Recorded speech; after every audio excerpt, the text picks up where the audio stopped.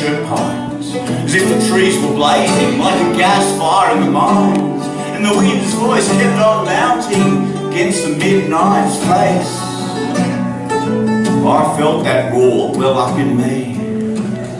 That roar has left its trace.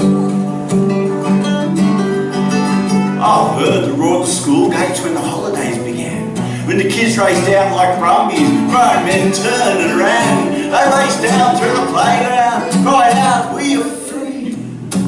Oh, the hungry voice of those school kids still lives inside of me.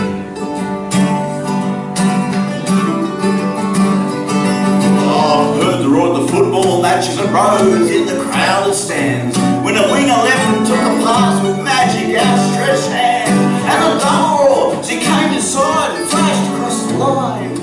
Go Josh Adoniah. That was the roar that stirred my soul. A roar that was a sign. And I've heard the roar at the race course when the favourite lunged ahead. He took the lead at the ledger and the rest of the field seemed dead. And the roar for horse and jockey with the numbers in the frame. That was a roar that spurred my blood. And victory was his name. Well, I've heard the roar of soldiers when they first went to the front. When war was only a sporting match, they begged to go on the stunt. They roared, "Come on Australia, and water, and Henty, and hay." That was the roar of a slaughterhouse. There's nothing more to say.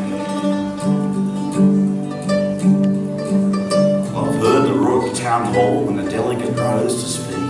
A roar to shake the merciless, a roar to raise the weak and wandering, to give eyes to the blind.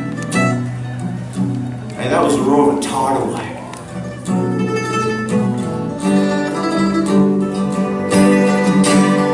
That was making up its mind.